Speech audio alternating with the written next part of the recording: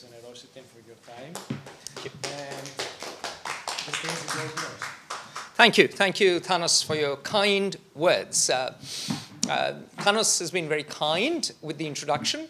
Let me take a minute or two to just lay out what Fair Observer is, because it's not such a well-known name for some of you.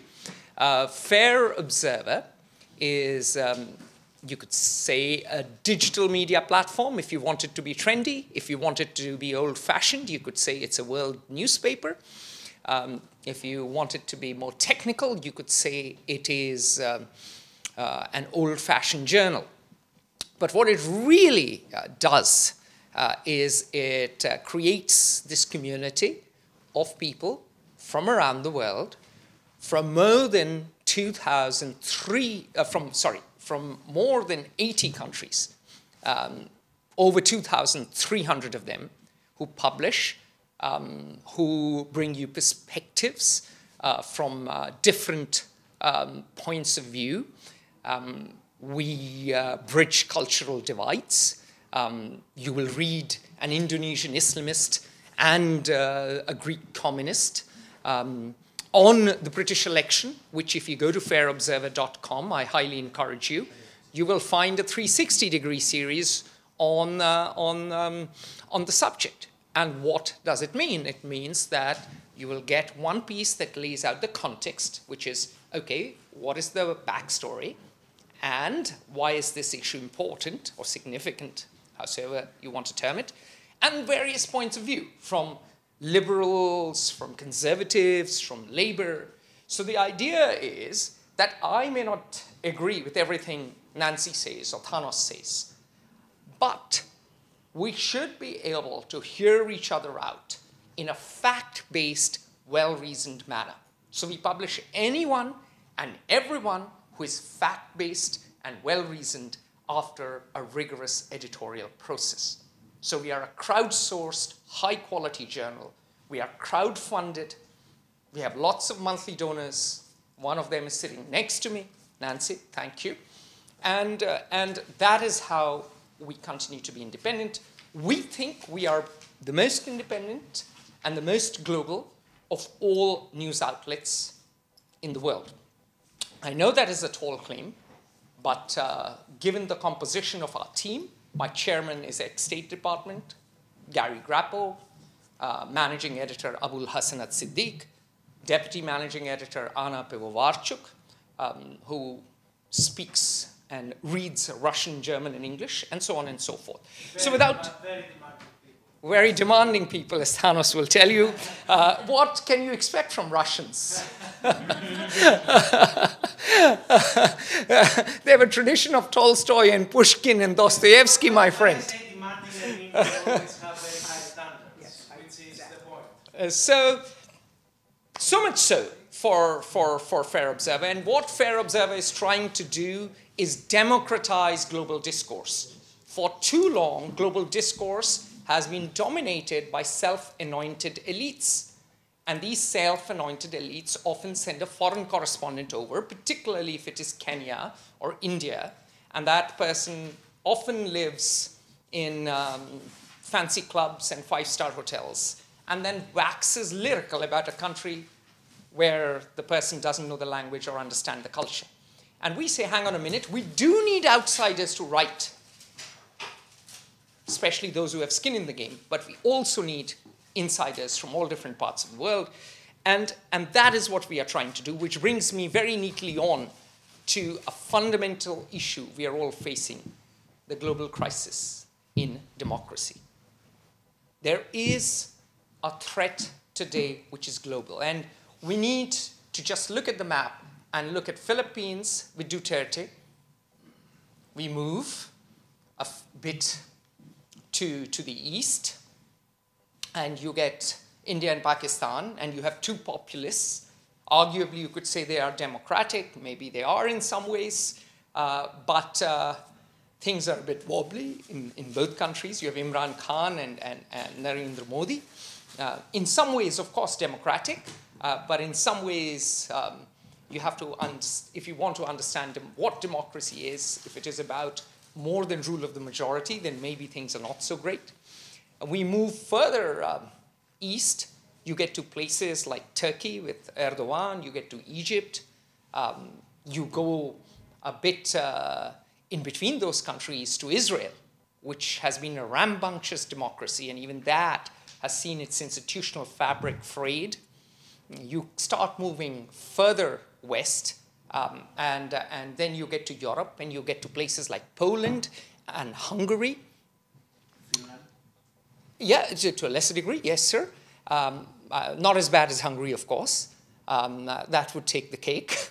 And you come to the United Kingdom, where Boris Johnson and Dominic Cummings, and I've just written an article on this subject, which I encourage you to read, which has a lot of insider information, by the way, because if you have debated at Oxford, which I did, you have a lot of friends who tell you gossip, and once 5 of them repeat the same thing, you know that must be largely true.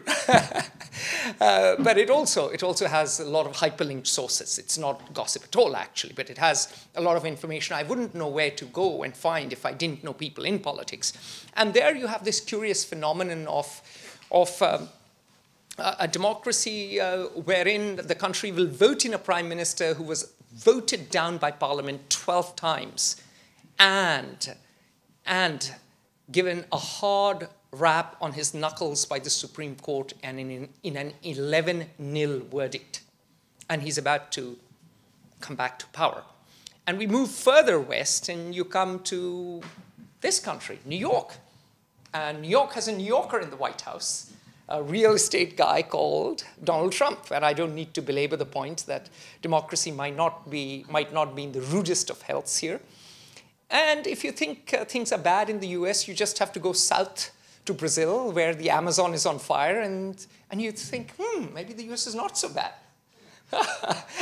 Bolsonaro makes Trump look good sometimes, actually quite a few times.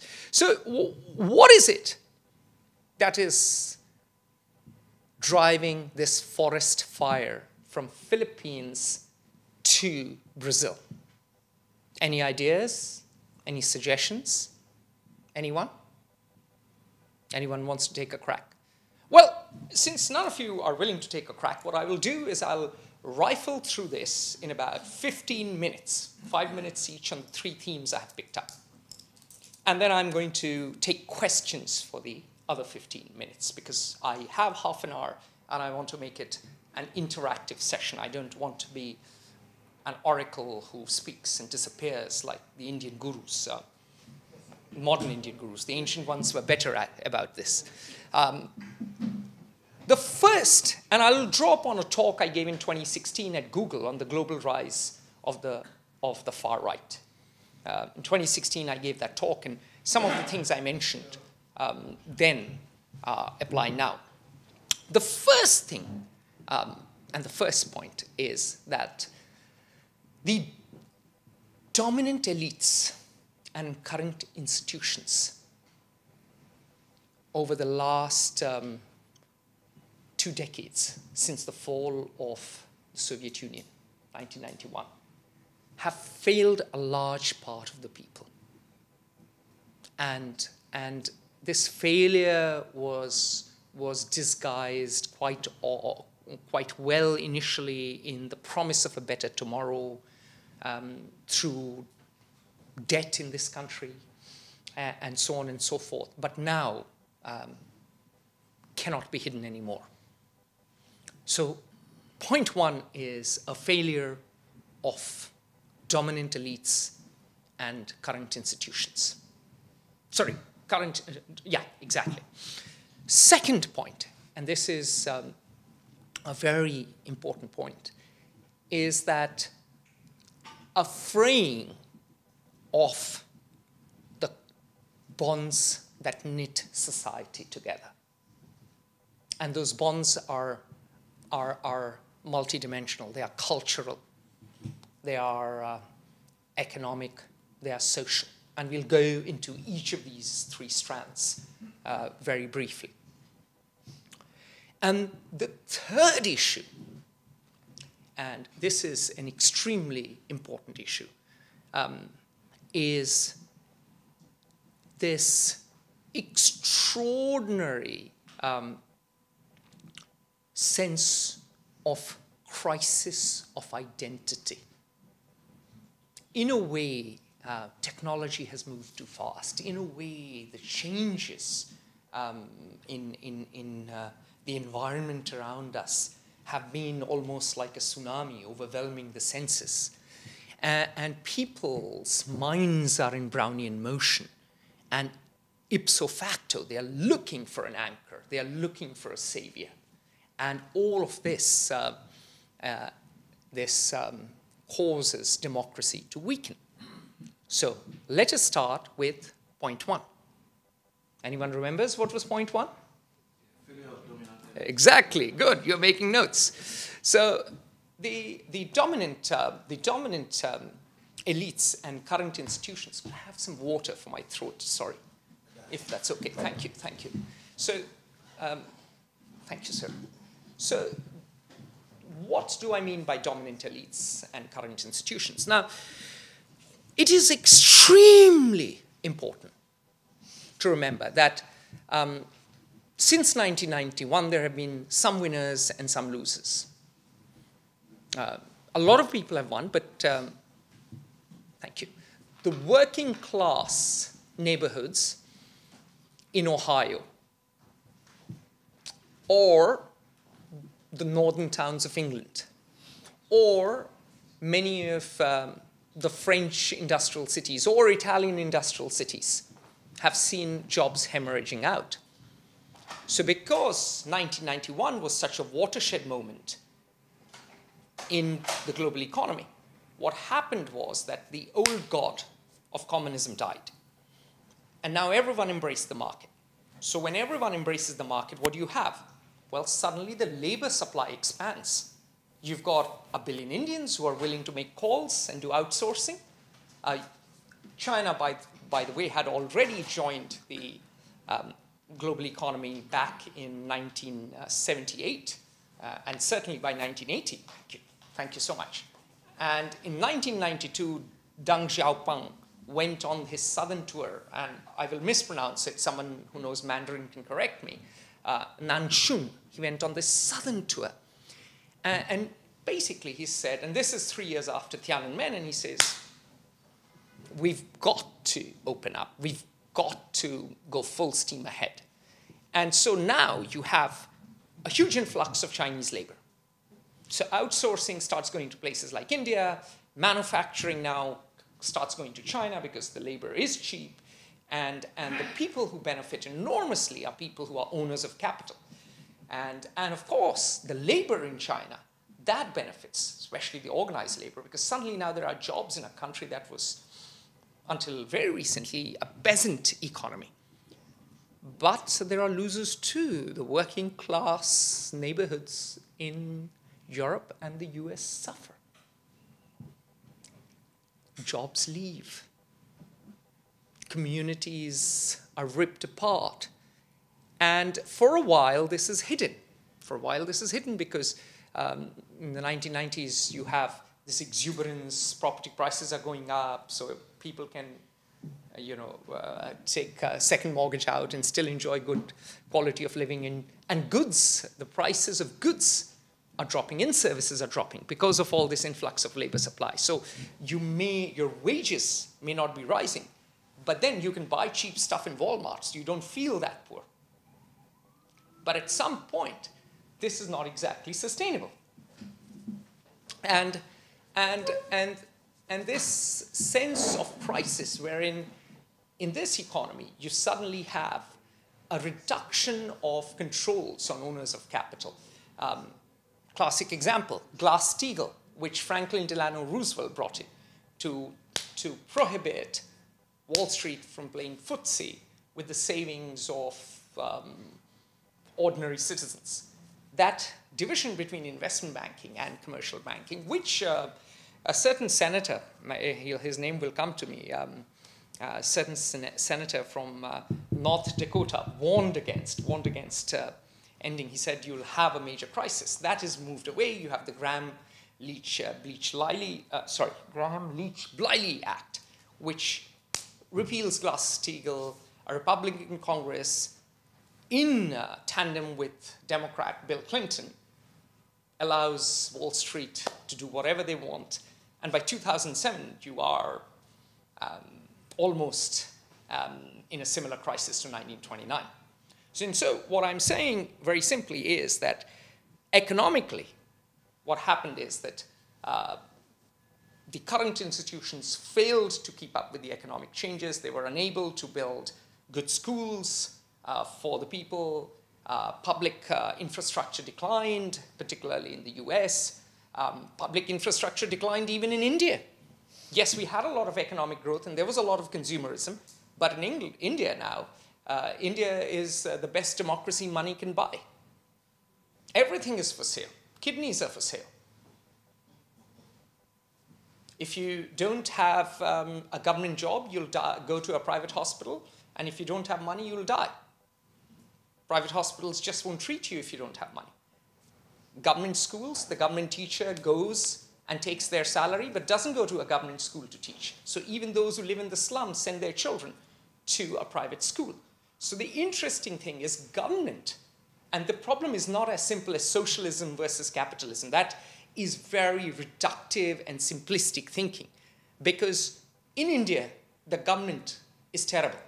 Because what the government really does, and it's not just India, Kenya is the same. I used to think when I was in India, it was just India. All former colonies are the same because they've inherited a colonial bureaucracy that is unaccountable. And so what happens is that you work for a government school, you take your salary in a third world former colony, and the people in the slum send their children to a private school. So there has been a complete collapse of public services by the government because the assumption is the market will take care of everything. But the market, as we know, caters generally more towards those with capital, particularly if you have a lot of labor and a limited amount of capital, then there'll be a downward pressure on wages eventually. And throw in automation, throw in new smart manufacturing, throw in AI, and then you have a real problem. You have real anxiety and insecurity. I mean, look at what Google and Facebook have done to journalism. In 1998, as per the Pew Research report, there were 1.9 jobs in public relations for every job in journalism. 2018, that figure is 6.4:1. Because advertising, 77% of it goes to Google and Facebook, the rest to Amazon and others perhaps. And subscription, well, no one really wants to pay because we live in the age of free content. That's what the internet enabled. Music is free, all creative work is free. So there have been winners and losers. And if I'm speaking to journalists tonight, we are certainly amongst the losers of the last 20 years. So the dominant elites, whether government or private, started looking out for their own interest, and the current institutions failed to take care of public good. And the Romans always said that you know a system is in decline if there is private splendor and public squalor. And you just have to take a walk around San Francisco, walk out of the Twitter office, walk around a few blocks, see the homeless people and the needles, and you know that that Roman adage certainly holds true, most certainly in San Francisco, but in large parts of America and places like Kenya, India, South Africa, Brazil, and I could go on. Okay? What is the second point we were going to talk about? Anyone remembers? Or I have lost you. Have I lost you? I was saying that the fabric, right? I was talking about the fabric that knits us together.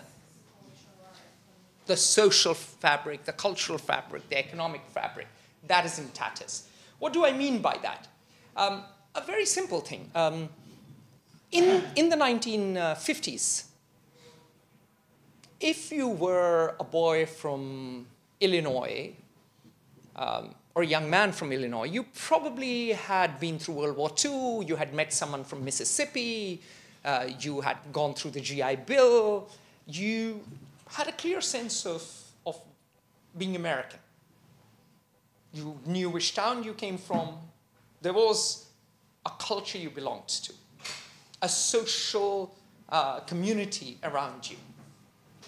Economically, things were more certain. You go back to the UK in the 1950s, yes, things were boring and decolonization had begun and the NHS had begun. The NHS actually began right after World War II, thanks to the Clement Attlee government, and the era of Butskillism, which is, Hugh Gateskill and Rab Butler, a Labour Chancellor and a Conservative Chancellor of Exchequer, which is really Treasury Secretary, the equivalent of Treasury Secretary or Finance Minister in countries. They had similar policies. That's why the term Butskillism emerged. And the point is, there was an economic consensus as to, okay, we will run the economy, which will have investment in healthcare, infrastructure, whatever. There was a certain agreement, and that economic consensus held across different parties. It wasn't as if one person was saying that we need to leave the EU, and the other person was saying, no, we should stay in the EU, and the third person was saying that we don't know yet, let's have another referendum. You look at the UK today, and who knows, the Scots may leave, Northern Ireland may blow up. And the social fabric, and the cultural fabric, and the economic fabric of most countries is stretched, partly because people are self-selecting themselves according to socioeconomic grounds. There are also racial biases there, particularly in Latin America and the US. The favelas tend to be the way they are, and of course the posh neighborhoods in Rio de Janeiro are all largely descendants of conquistadores, Portuguese conquistadores, of course. And so there is this, and it's not that such stratification has never existed, but that has exacerbated over the last few years, socially, culturally, economically, and that is what Donald Trump taps into. He eats burgers and fries. He doesn't eat arugula salad, unlike the Obamas, who are elitist. He's not having cheese and wine like all of you.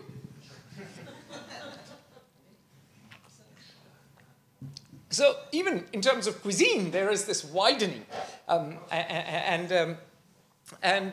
that means that if there is less in common, democracy means you have to be able. It's rule of the people, really. You have to be able to sit together and agree to disagree. Well, if all of you were to vote that I should be thrown headfirst into the street, it was a unanimous vote, that would be a democracy, sort of. That wouldn't really be a modern democracy. Because inbuilt in democracy, modern democracy is this idea of minority rights, meaning, okay, views can change and you have elections, and then there is this idea of an independent judiciary, which, as we know, is not very independent these days, and so on and so forth. So with democracy, unless you have a shared warp and woof, social, cultural, and economic, things start tearing apart, because then it becomes a game of interest groups. If you can get together, cobble together the Latin vote and the Indian Americans and the Jewish Americans, and you give everyone a share of the pie, you do in a good pork barrel politics, you can ride to power. Sure, but now you have this disintegration wherein everyone is competing for a share of the pie. And that leads to more and more quid pro quo, more and more populism, and that eventually puts a strain on democracy itself, because it becomes dysfunctional and people say, hang on a moment, we need a Caesar to solve this. Remember, if you want to understand populism and the decline of democracy, really the best book is still The Republic by Plato. Socrates was killed after due process. Democratically. He got time to defend himself. And everyone voted, yeah, Socrates should die. And he drank hemlock.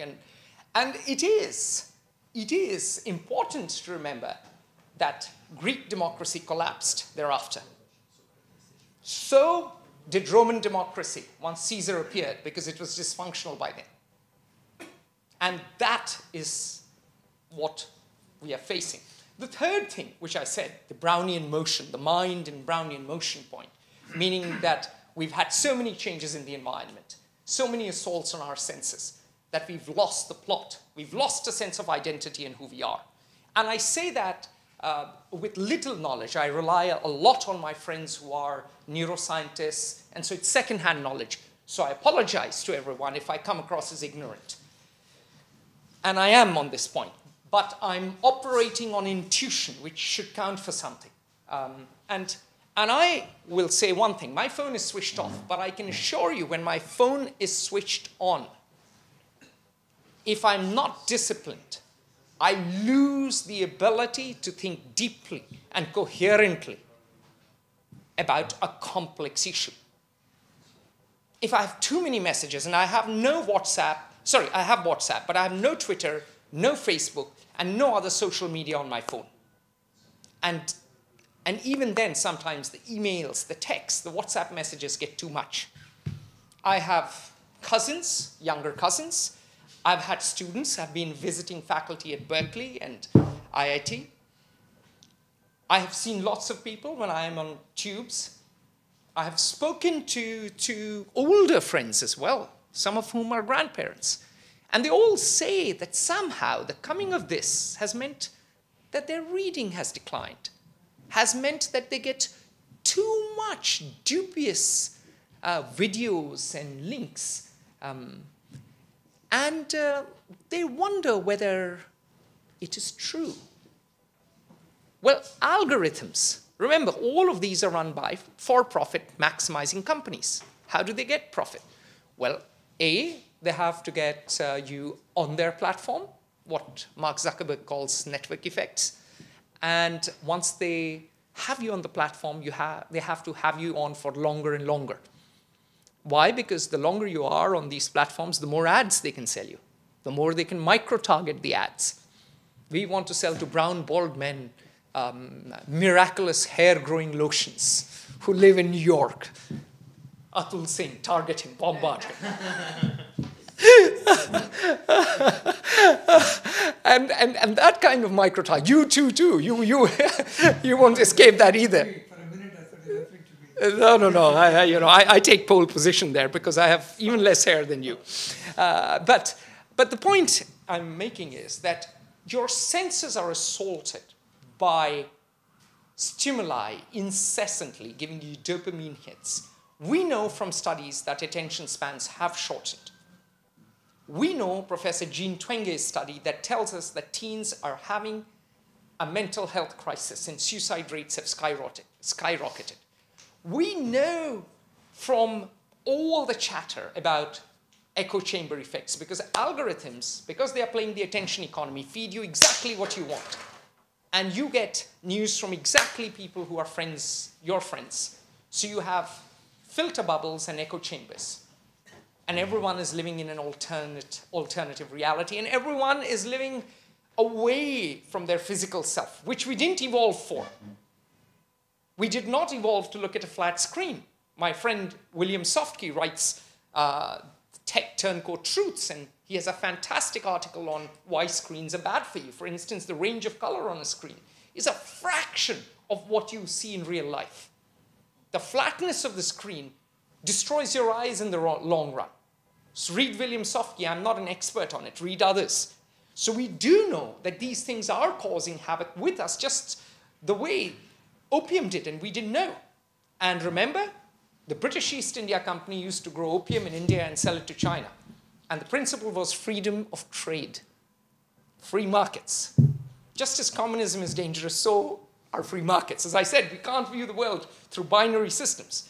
And what is happening with this huge, constant bombardment, and along with that, add to what's happening in the poorer part of the world, Africa, where I've just come back from. I was in Dakar, and a gentleman, an older gentleman, who did his dissertation on Indian literature, one of the most learned, insightful, warm, kind, and wonderful people I've met, said, and he did his dissertation on Mulk Raj Anand, and he said something very interesting. He said, in Africa, we never had the kind of misery and poverty and social stratification and urban slums and traffic jams as you have in India. And he said, but we are getting there. What is happening all across Africa? Massive urbanization. Go to Nairobi, one of the most soulless places on the planet, just like Delhi or Mumbai. There are many examples. We could pick up Rio, right? We could pick up Johannesburg. And what is happening? You get all these people who move away from small, tight-knit rural communities. Suddenly they are in urban area. They don't know who they are. They're addicted to the cell phone. They are getting all kinds of information, most of which is exaggerated, if not false. Some of it certainly is false. Fake news. And they're looking for a sense of belonging. They are lost. And there is this massive insecurity they have, particularly if they come from a male-oriented rural society where they could work and earn a living, or a working-class society, and suddenly they are unemployed. So that leads to addiction. That leads to the opioid crisis, or alcoholism, or just rampant crime, which South Africa is infamous for, and so is Kenya, and so increasingly is India. And it's one of those things that it is at the same time seemingly very complex, but at the heart of it is a simple issue. It is the combination of breakdown of community, urbanization, and bombardment of technology. And I think, and I don't want to leave people here depressed, I think that if we've got to solve this, we've got to fight to create institutions that work. We have to hold our elites accountable, particularly have in them a sense of noblesse oblige. We have to make sure that the social, cultural, and economic fabric works, or sort of is knit up again. And we've got to somehow figure out a sense of meaning and community and living harmoniously again. Questions? Thank you for your time.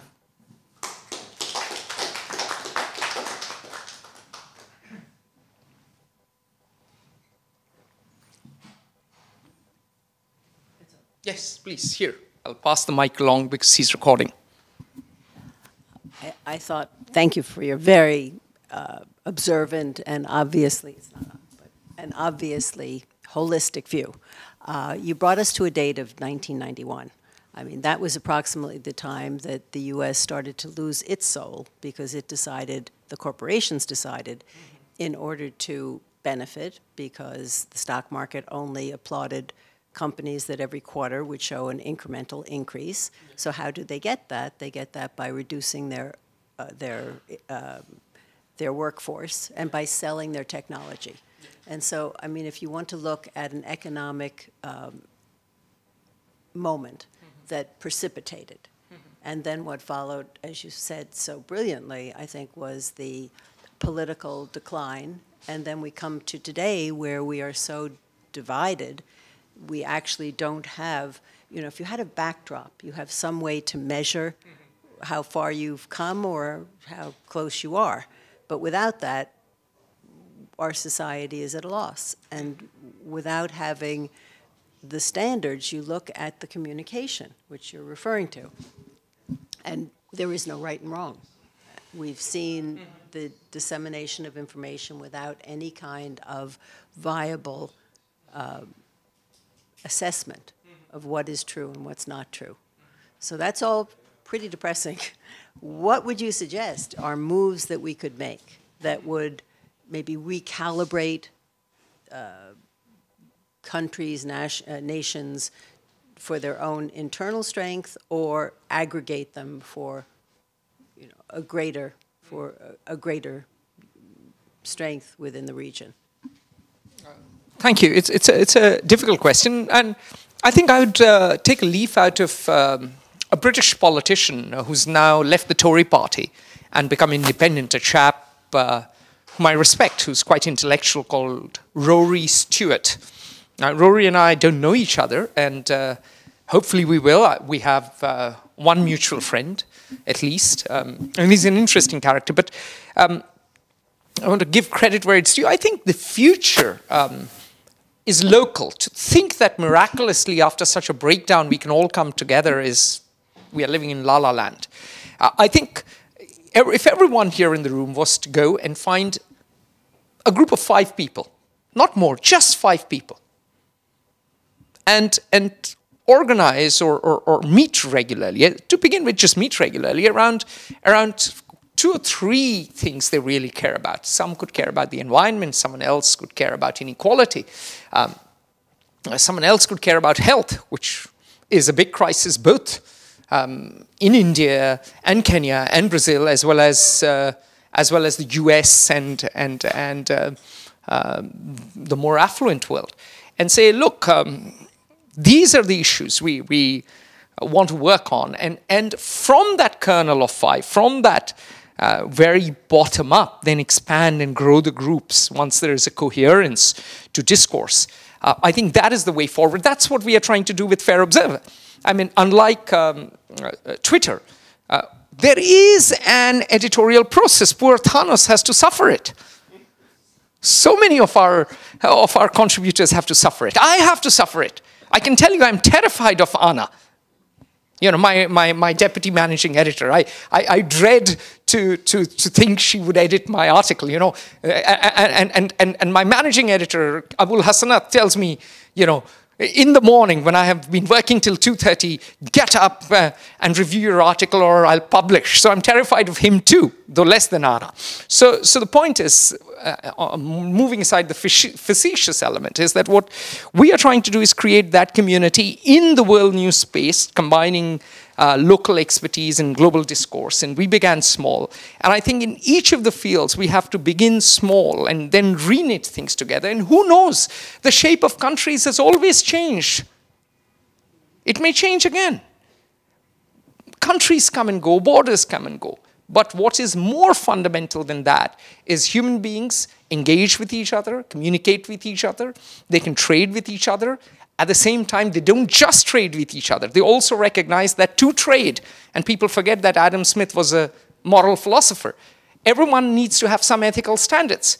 If you were to go and buy, let's say, 500 grams of onions from the lady sitting next to you, and the lady had a 500-gram, weigh scales, but she gave you 400 grams. And then if she went and bought something from the other lady next to her, and the other lady said, I'm selling you a gold necklace, but really sold her something that was gold-plated, eventually all trust in the market would collapse. So even for a market to exist, forget the government. You need a certain sense of values. So we've got to rediscover some sort of commonality of human values and decency and honesty and all that jazz.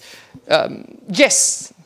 I sort of feel like for those of us who did not grow up with the landscape, we know what life was before. I have a teenage son, and I just feel like for him, he's 14, I feel like the cat is out of the bag, and like, how do you put it back in there? I hear that the kids of parents who live in Silicon Valley, those kids are not on that. Those kids are... Oh, they are certainly not. Do the cocaine dealers ever sell cocaine to their children? Exactly. So how, for those of us who are stuck with the kids who did not have Silicon Valley parents, like how do help young people like follow that example of those kids, like put the cat back in the bag? So I think the first thing is that all of us somehow have to figure out how to tame this. This is a Frankenstein, or this is a, as you said, the cat's out of the bag or the genie's out of the bottle. We've got to put it back in. We've got to put this down, and this is a good tool, but the tool should not control us. This is a tool to communicate with people. If we communicate with the tool and forget the people, we are done. So I think it's important that we spend more time offline. We set the example. We get kids involved in the physical world. Because at the end of the day, we did evolve to run around and play. And if they can get their dopamine hits through that, and it's tough because it's always easy to eat 5 ice creams and eat 2 burgers and get fat and lazy. To keep your weight down, I mean, at least for me, I have to put in a lot of effort. I walk everywhere. I try not to eat too much, even though I like the finer things in life. But it is always a struggle. And I think we've got to impose that struggle at an individual level and set examples and then create environments, because environments are important and cultures are important, what people do collectively. And I think what the French have done is very interesting. They've banned cell phones in schools. And so things like that might be a good start. But it's going to be hard. There are no easy answers. It's going to be inch by inch, foot by foot. Remember, I mean, it took a long time to tackle the evils of 19th century colonization or even imperialism. So what we are seeing is human psyche, greed, surfacing again. The cultural tone was set by that speech, greed is good. And I think we've got to somehow say, maybe it's not so good. I'm being told to shut up, but I'll take one final question and then call it a day. Or call it a night. You touched upon the elitism. Yeah. That seems to prevail in some parts of the world. Getting back to practicality now, very soon we are in for an election in the US. Sure. Do you have something, can you see a solution? Not in this election. Okay, so the elitism will continue or? The elitism is bound to continue, and the biggest perpetrators of it are places like Harvard and Yale and American Ivy Leagues, because what has happened is they've created an education industry which benefits all those who are economically privileged, as the scandal showed. This entire admissions scandal showed. And I think we are struggling with the same syndrome that has always afflicted humanity since time immemorial. Mahabharata. Who's read the Mahabharata? Okay, all right.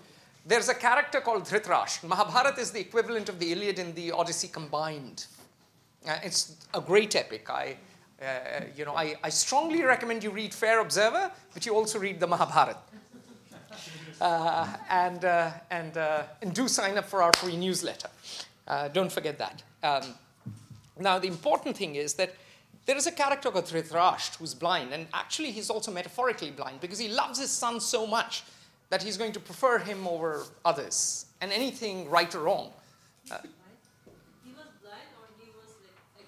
No, he was blind, and his wife acted as blind. So now the interesting thing is that all of us love our children, those of us who have them, right? And we want the best for them. And what happens is that in the love for your children, you forget to love other children. And so you say, fairness be damned, I've got to push my kid into Harvard, into this. So I send that kid into the best private school, have 5 tutors, have admissions consultants.